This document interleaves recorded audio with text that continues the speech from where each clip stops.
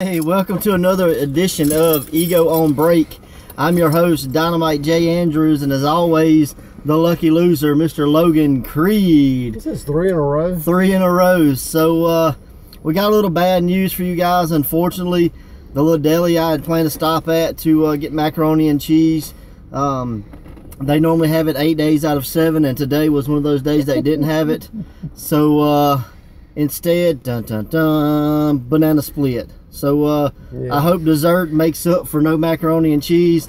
I'm sure he's going to enjoy it because it's going to be all liquidy and milky once it sits here for 20 minutes or so as we talk. Fuck. So sorry. Why don't you tell us about the your experience of losing the Elimination Chamber? I honestly didn't know I lost until the next day because I haven't seen it yet. I got it at home recorder to watch. I wrote Dark Fury and asked him who won because he was watching it. Really and he sends me a damn meme of Roman Reigns going. I was like, damn it, I knew it. I was like, I took your pick, you jackass. I was like, you're the reason I lost. So, yeah, later on we're going to see some ice cream, you scream, we all scream ice cream. And they said Braun, like, I think he eliminated, like, everybody but Roman. Well, you know, you can't beat like them all. One of my choices was winning. You can't beat them all. I guess it could come in second, huh? Yeah, there's always second place. So, you watch any other wrestling? Yeah, I watched Ring of Honor last night, actually. The match with Silas Young versus the K-I-N-G King. Yeah. Who's the Kenny King? Kenny King. And he got his television title back on TV. Kenny did? Yeah, he did the old, remember the Booker T? Man, this is going to taste really good. Sunset flip from the corner. You remember that? That's what he won with. Mm-hmm. Well, a version nice. of it. You eat all that thing, I'll tell you what, you go right ahead. So I'm going to quit eating so I have plenty to smash in his face. So I have a feeling this is going to be a sticky situation. So, damn it. Yeah. Never bet. Never bet. We're going to bet on the... Never bet against Roman Reigns. I want to bet on the Japanese thing coming up. It's going to have Rey Mysterio versus Jushin Thunder Liger. Have you heard about this? I have not, but I definitely will look into it so I can have an educated pick. But I say we pick a certain amount of matches. Can we do it that way? Like winners of each match? Uh-huh. We can do that. Like we'll do our own theories and like whoever gets the most right. He's trying to increase his odds of winning. You're damn right. My grandpa said if you're losing at cards, change the game. I know.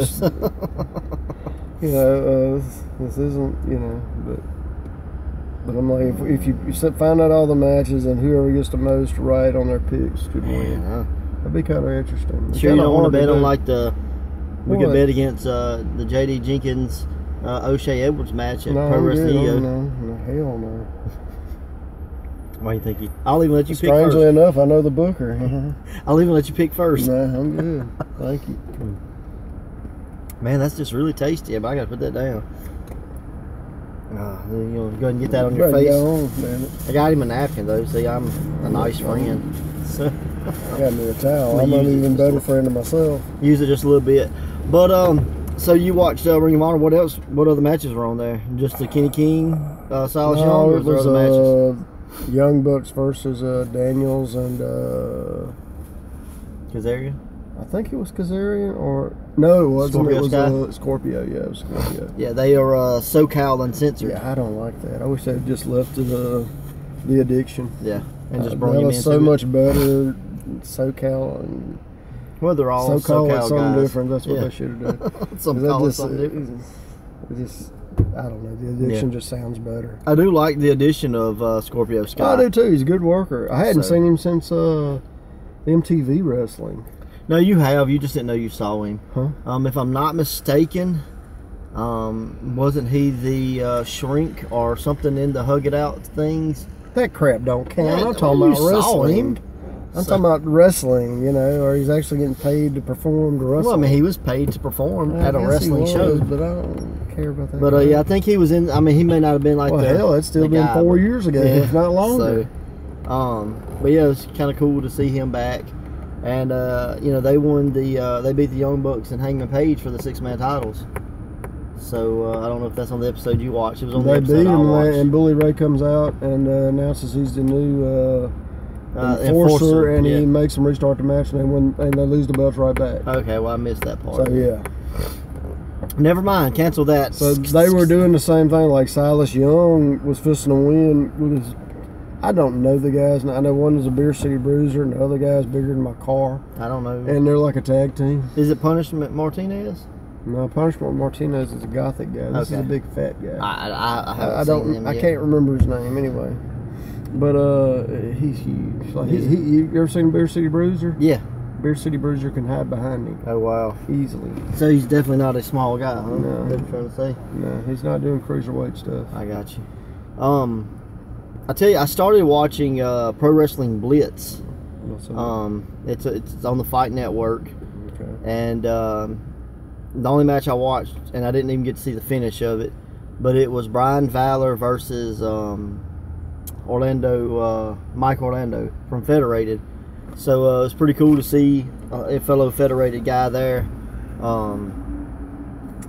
you know, kind of making the rounds, making the towns. And they were having a heck of a match, so I can't wait to finish it. So, you know, if you're on the Fite App or whatever, go check that match out, Pro Wrestling Blitz. Looked to be a pretty good promotion. Like I said, I've only seen the one match. But, you know, if they're kicking it off with that match, it's got to be pretty good. So, shout outs to those guys for sure. I mean, it's honestly got to where I watch more of the Fight Network than I do WWE or anything else. Yes, for sure, honestly. for sure. So, did you see any Impact? I started watching Impact, and if they would put Impact on Fight Network, I'd watch it. well, they have the Global Wrestling Network, and it's like I said, you can use it free just like you do the Fight app. Guess I'll just try to find it. No, I haven't. You know, so you can do that, and like I said, you just have to log in as a guest. Now everything's not unlocked, but there's like every Impact, like the week after it's up, it's on there for like a week or whatever. And then the Explosions are on there. Then they've got some indie stuff on there that's unlocked. So there's quite a few things you can watch. Gotcha. And it's getting really good. I haven't finished it. I started, you know, and watched 20 minutes of something, then change the channel, or go out of the room or whatever. But I was watching LAX versus Trevor Lee and Caleb Connolly. Oh, okay. And I'm not sure exactly what Caleb Connolly and Trevor Lee are doing. They're calling themselves the Cult of Lee. And they keep kind of changing their look. So I'm not sure what's going on with that.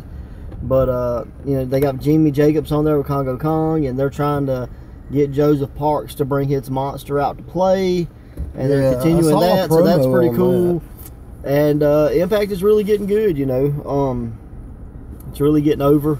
And I think it's going to change a lot of people's minds if they just, you know, give it a chance, you know. But they have to get over this fact that it's, oh, well, it's Impact, let's bash it, you know. Well, I'd seen Congo Kong wrestle a few times, and I was pretty impressed with everything I've ever seen a guy do. Yeah, for a big guy, he can move. It's nothing technical, but it's a great brawler's match. Right.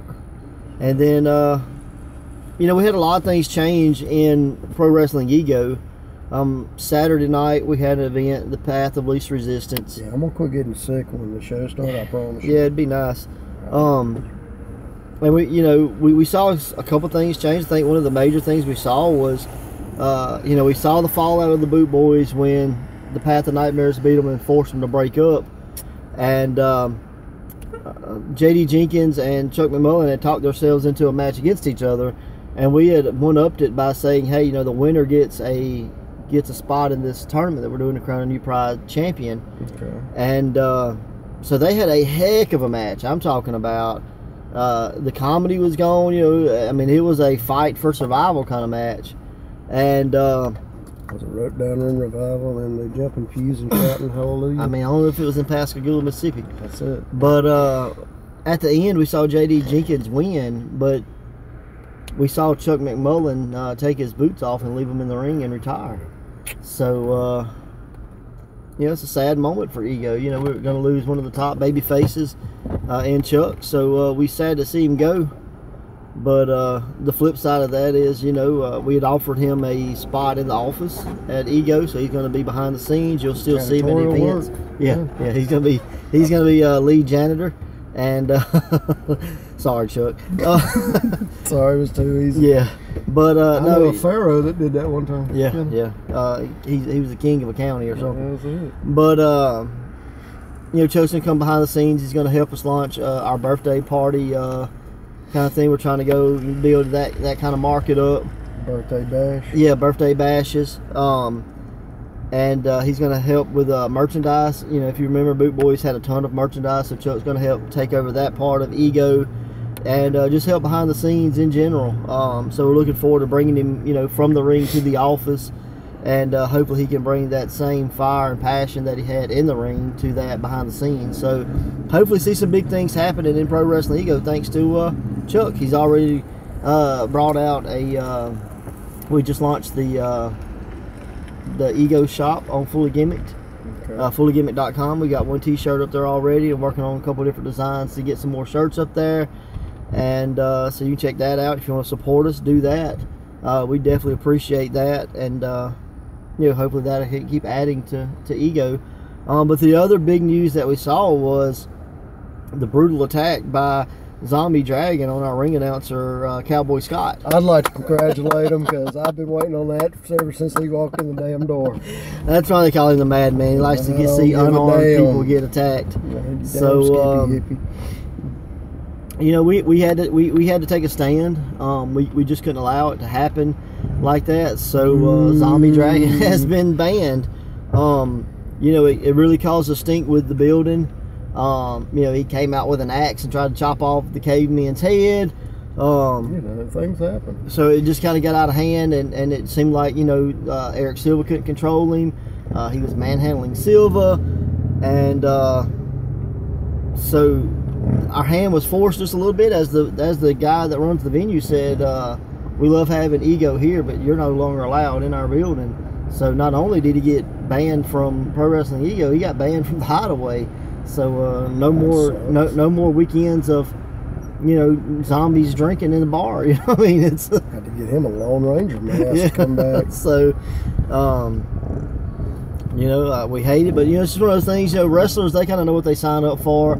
They know there's going to be violence, and, you know, the ring announcer, even though I'm sure there's a thought in his head where he's like, you know, maybe I, you know, get bumped or get hit or get touched or whatever, I'm pretty sure he, you know, didn't expect to get his life, you know, threatened kind of the way he did. So, you know, Zombie blew the mist in his eyes. Not sure what that could have done. I did hear tell that in his right eye he's only seeing black and white in that, so there could be some permanent damage. He's got a looking at me like that. So, you know, it's just one of those things, man. Like, yeah, that like almost makes it hard to be hit in the face with thug ice cream. I don't even give a damn anymore. It's not Zombie I'll welcome spit, it. You know, so I'm pretty sure you won't lose the color. Thank you, Zombie Dragon and Nightmare and Eric to go. But you know, that was tough. You know, no, not for me. I'll enjoy watching that when the video comes out. You're not a Cowboy fan? No. You're more like better get his round snow and get climb back on a bull. So sounds like some bull. Man. So what's up with the belts? I done heard they're stripped. Are they stripped? Not stripped? They naked? What's going on? They are held up right now, but we are going to allow Eric Silva to have his rematch for those titles. You know, it wasn't necessarily his fault. No. So we're going to make a big announcement about that March 24th at the Pathway to Pain. Okay. In Pillahatchee at the Bigfoot Training Academy. So you know, me and the other board of directors have been in constant talk, and we think we've got a good plan that should please Eric Silva and be fair to him at the same time. You know, even though, you know, we may not like what the Path of Nightmares have done, you know, fair is fair. So I thought what we done was fair to you know, suspend Zombie from somebody from beating up somebody. But there are other members of the Path of Nightmares. There's other members of the Left Hand Path. So we're going to have a big announcement for him, and hopefully that'll sit well. If not, I'm afraid for my life. So, because, you know, Path of Nightmares. I've seen it.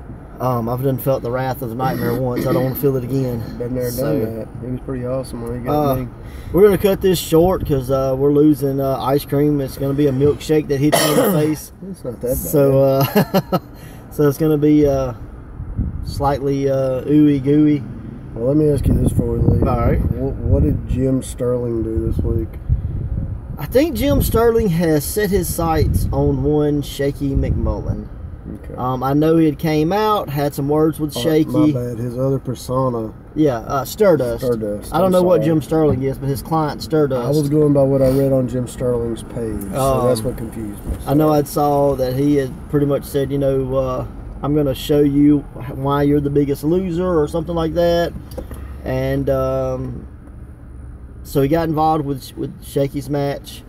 According to SterDust, when he hit him with the Ster Dust, hence the name, the stars, the glitter, it was supposed to be to help him win a match. Okay. He was trying to help him win by DQ. He said the only thing is the referee was too dumb to see it. So, go figure. Was that part of Sterling's plan? Was it part of SterDust's plan to use that as an excuse? I don't know. But either way, we've seen a little bit of mind games from him towards Shaky McMullen. He's started to pick on him on Twitter and tag him in things. So, who knows? He may get an autographed picture of SterDust himself, you know. So that'd be kind of cool. Yeah. So I hate that, you know. SterDust memorabilia. Yeah. So on a paper plate. But just want to thank our sponsors. They're on all of our event posters. You can see all those guys. We hope that you check each one of them out. If you can't do business with them, just shoot them a message. Say, hey, thanks for supporting Pro Wrestling Ego. Share their info out there. There may be somebody that needs their help. And check out the Fully Gimmicked page. And then just look forward to seeing you guys. Or I look forward to seeing you guys March 24th. Pathway to Pain. Main event, J.D. Jenkins, O'Shea Edwards. Styles title on the line. Pillahatchee, Mississippi, Bigfoot Training Academy. So without further ado, dun dun dun! One last bite of this delicious ice cream. Oh my God, it did melt. Well, that's what ice cream does. And you're gonna see a. That's gonna suck. I'm not gonna try to like smash him with it because I don't want to get ice cream all over his car, but I'm definitely getting it on his face. Yeah. So next time, buddy, pick better winners. Dun, dun, dun. Oh my God. Hey, how'd that feel? You suck.